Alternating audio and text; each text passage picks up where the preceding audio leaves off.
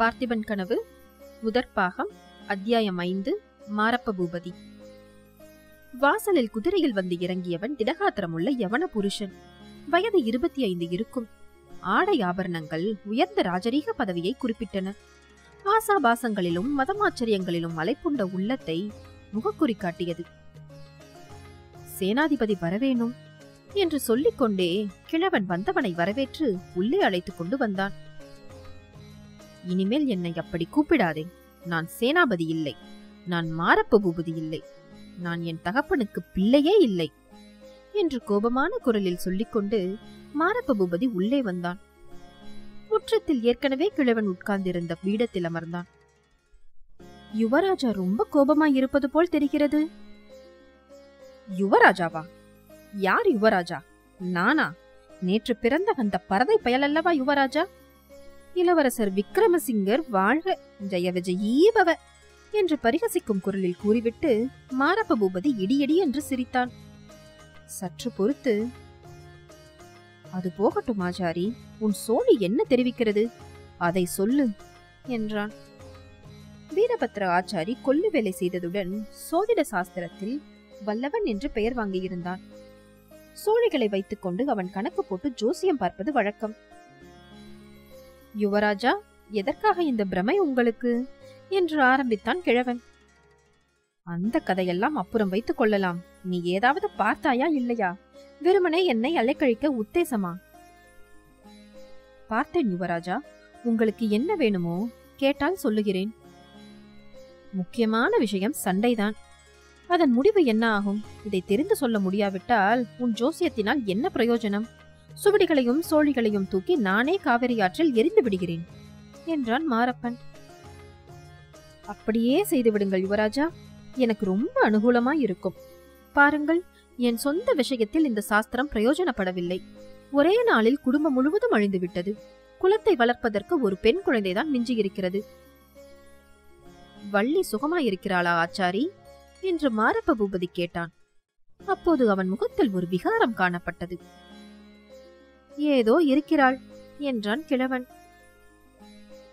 ஆமாம், பொன்னன் சண்டைக்கு போய்விட்டால் வள்ளி என்ன செய்வாள்?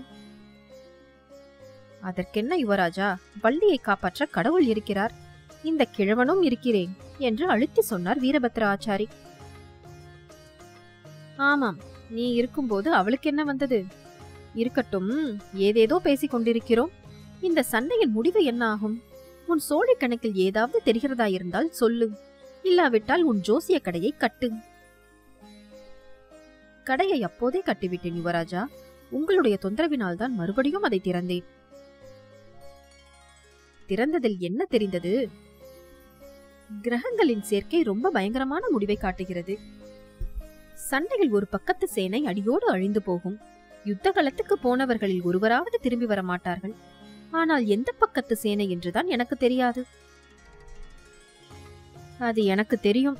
எந்த பக்கத்து சேனை அழியும் என்று சொல்வதற்கு நீயும் வேண்டாம், உன் சோழியும் வேண்டாம். திரும்பி வராமல் நிர்மூலமாக போகிறது சோழ சைன்யம்தான்.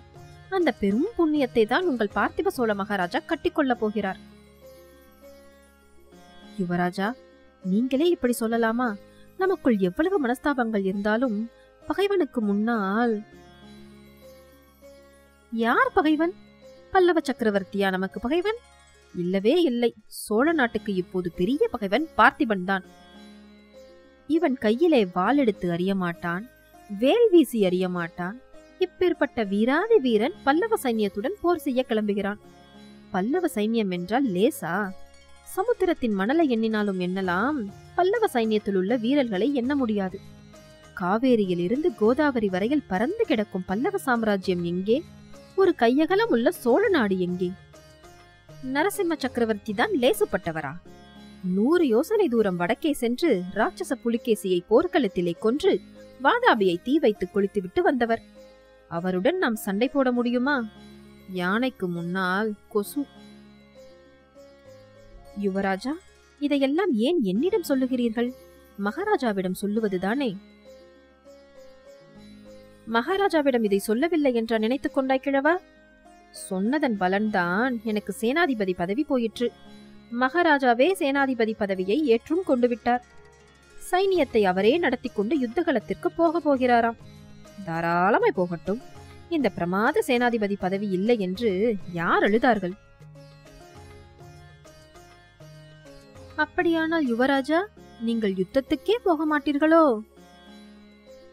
நானா நானா என்னை கூப்பிட்டால் போவேன், கூப்பிடாவிட்டால் போக மாட்டேன். கிழவா, சண்டையின் முடிவை பற்றி சொன்னாயே, அதை இன்னொரு தடவை விவரமாய் சொல்லு. ஆமாம் யுவராஜா, ஒரு கட்சியை சேர்ந்தவர்கள் எல்லோரும் யுத்த களத்தில் அழிந்து போவார்கள். ஒருவராவது உயிரோடு திரும்பி வரமாட்டார்கள்.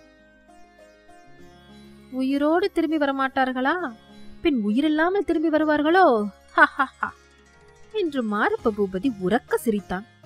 பிறகு, ஆமாம் ஆமாம், நான் யுத்தத்தில் செத்து போனால் நிச்சயமாக பிசாசாக திரும்பி வருவேன்.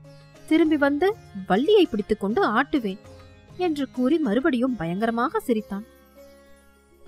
சமையல் அறையில் இருந்து இதை கேட்டுக் கொண்டிருந்த வள்ளி தன் 2 கையையும் நெரித்து, உன் கழுத்தை இந்த மாதிரி நெரித்து கொல்லுவேன் என்று முணுமுணுத்தாள்.